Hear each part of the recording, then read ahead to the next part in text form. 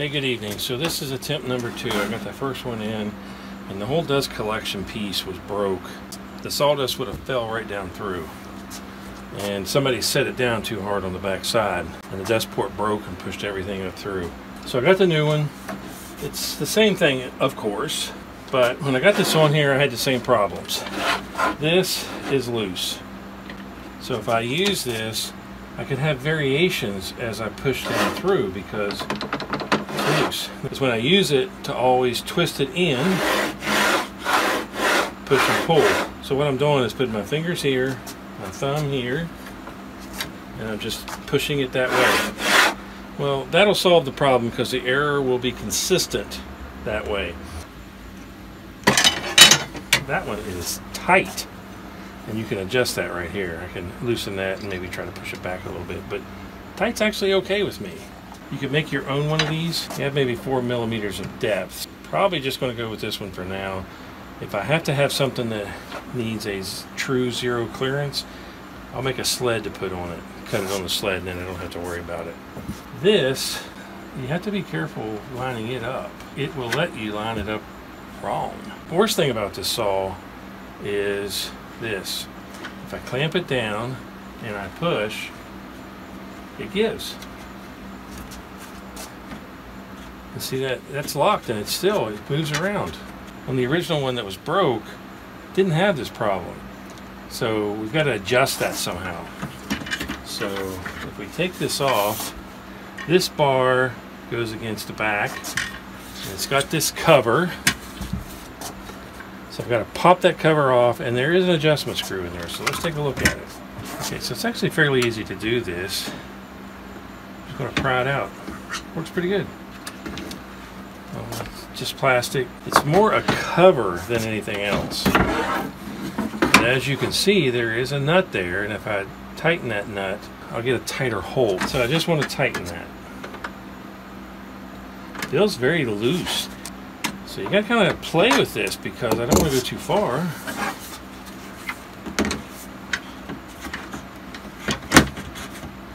Well, there I went too far. I'm going to keep turning that out a half a turn until we get in the ballpark. Well, this is pretty tight, but this will move, so I want to go just a little further. I'm going to go a quarter turn. Only time's going to tell me if that's going to stay in place. If I have to constantly adjust it, I'm going to have to do something. So this side is now tight. Before I could move this. I couldn't before.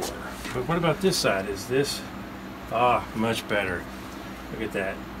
Not moving. So once I clamp it on there, it's good.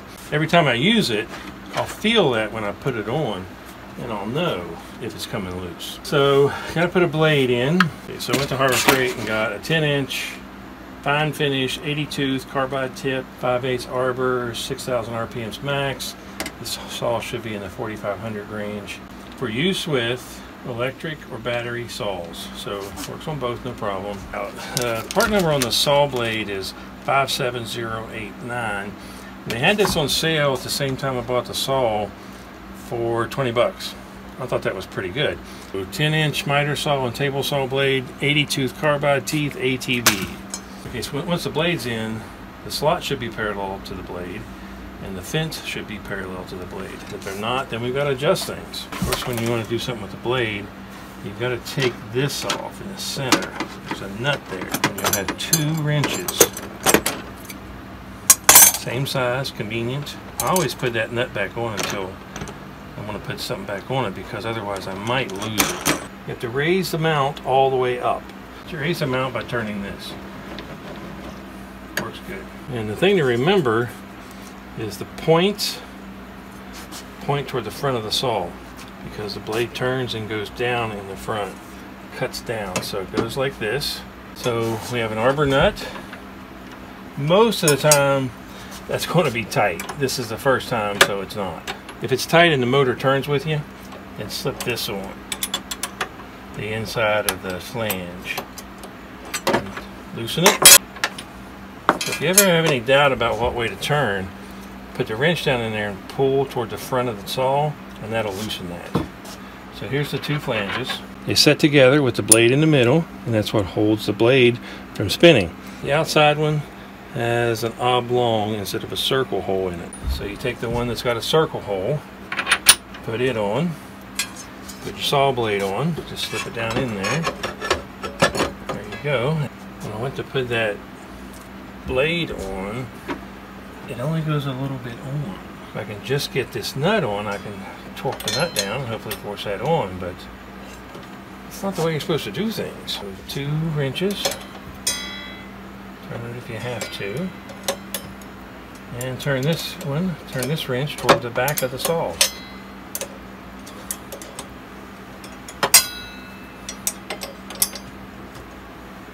So I'm actually press fitting the blade into that. I got past the lip, that went further on. So it's just the lip had like a little ridge on it that kept the blade from going on. I will say the first one of these I had no problems mounting these blades. So you don't want to like over tighten this, because you got to get it off. But there you go. Well, we got that open. Let's pull this off. Okay, there's a little lever there. Pull that lever down and pull forward. See? Comes right off. Put the safety on or off, this doesn't change. The lever is on this. Now this actually mounts on the riving knife. And the same thing, there's a little slot this fits in. Move the lever and it's locked. These of course are free moving up and down based on your workpiece. This pretty much fixed. Goes up and down with the blade. Get it off of there, pull that. There's 2 bolts in there, one little one down there, one bigger one up here, and that's for these 2 slots. So you basically just push it on. It's a little rough to get on and off. There's a lever in there. It's the lever to lock the riving plate. It locks this in place. And if I lift this up, there's 2 positions for this. And what I have to do is push this out, pull it up,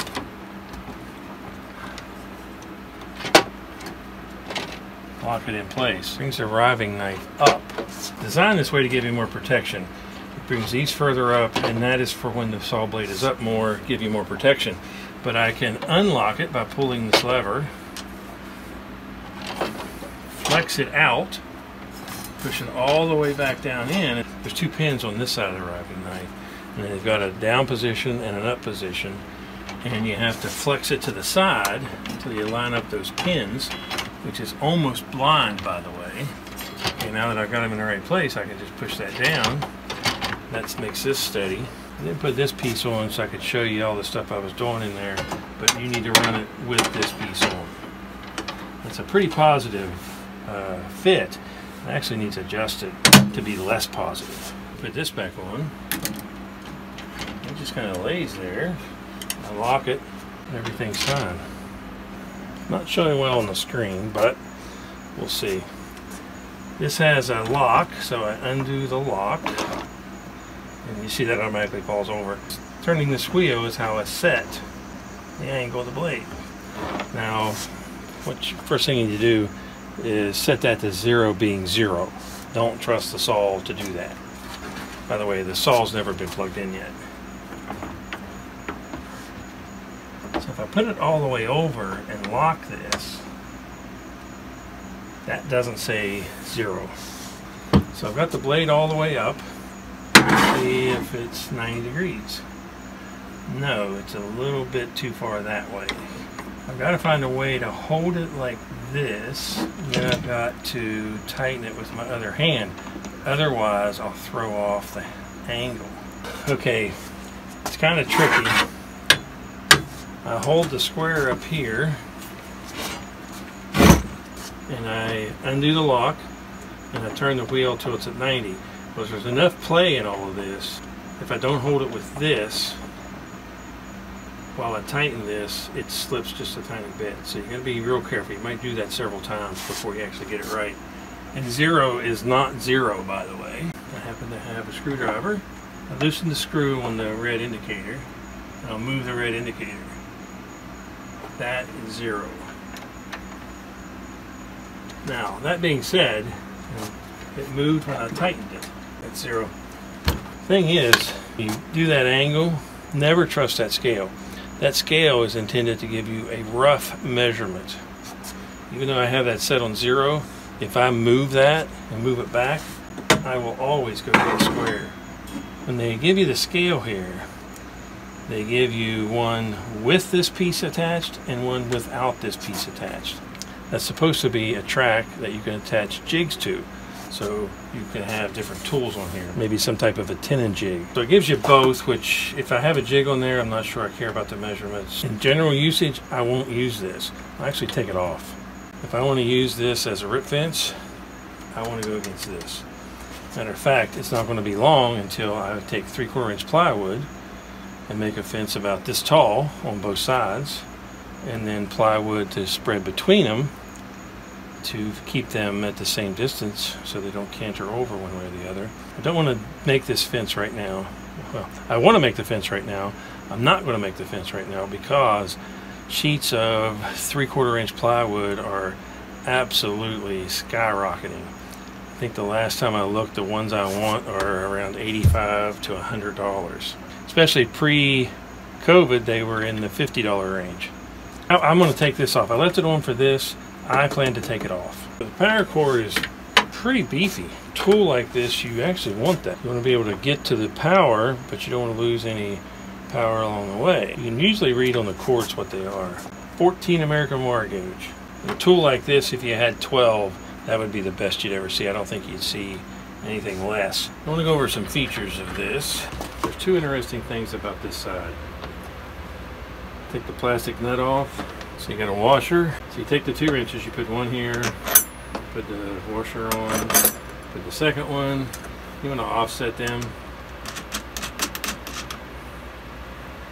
That'll hold those in place so they don't get lost. That's actually a good thing. Harbor Freight's been doing this a lot lately with their tools. This is the safety, and it mounts on the riving knife. In the same way that you mount it on the riving knife, you mount it into this. Hold it like this, push this in, and if it won't go, it's caught on that nut beneath it. So it catches on this nut right there. And you move that lever just like you would on the riving knife, and it's there. It's solid. Okay, so what's interesting about the other side? They give you a built-in place for your push stick. But this is meant to be like a job site saw, so you'd be lugging this everywhere. So having storage places is important. This is made to be stored here. Works pretty good. And here's your cord storage.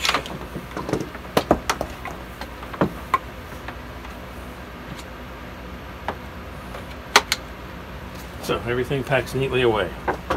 What's interesting around back? I'll give you this, and you can put it here,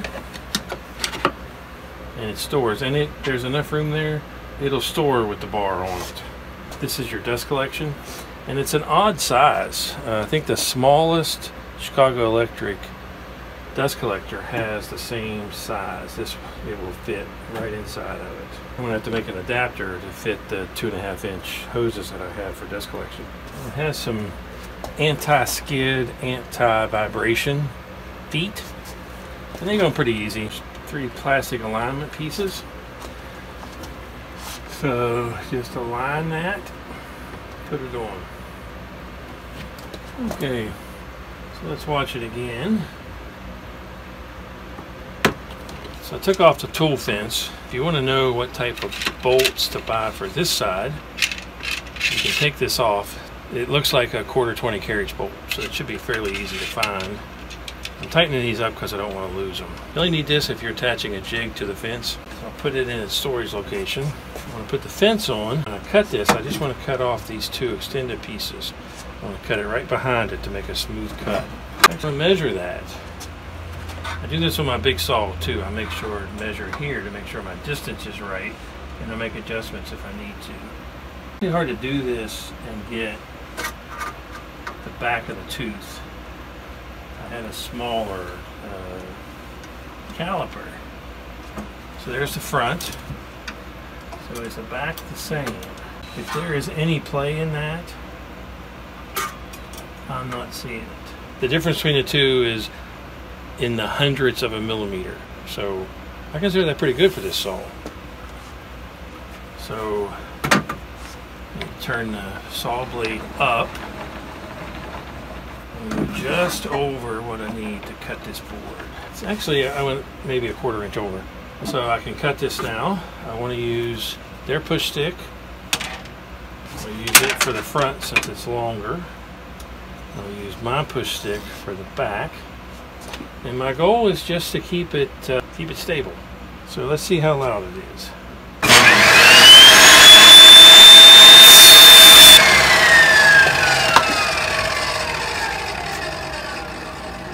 Lots of dust, just what you would expect. So I had some problems with it chattering. So how does this look? You can see where it hit that chatter. And that was more me not holding it down, I think. Let's try another cut. One thing I liked is when I pressed against that, it didn't move.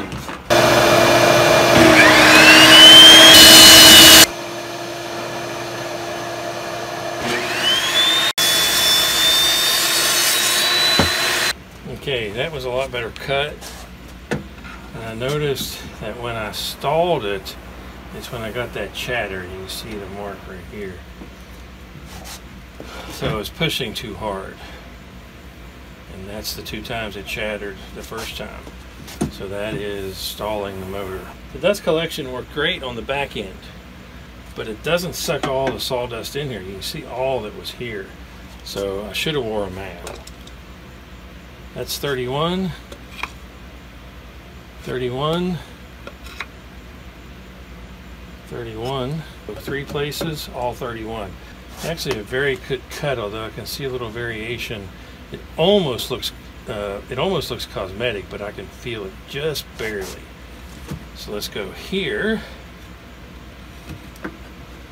31. 31 now. So I'm pretty happy with the cut.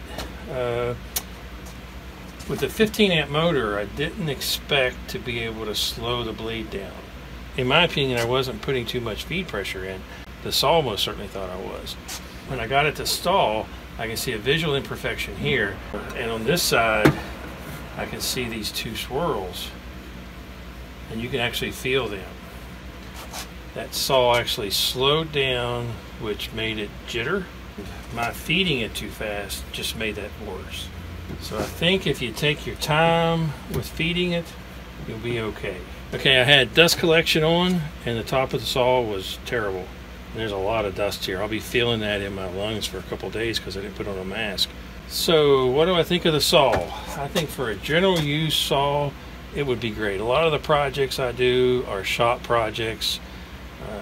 Just fine on this saw. You can say I want to make a box. If I take my time and watch the setup on this, I think it would do just fine. I didn't have any expectations of super accuracy, but this actually surprised me. Okay, so if you like the videos, please subscribe to my channel. Thanks for watching.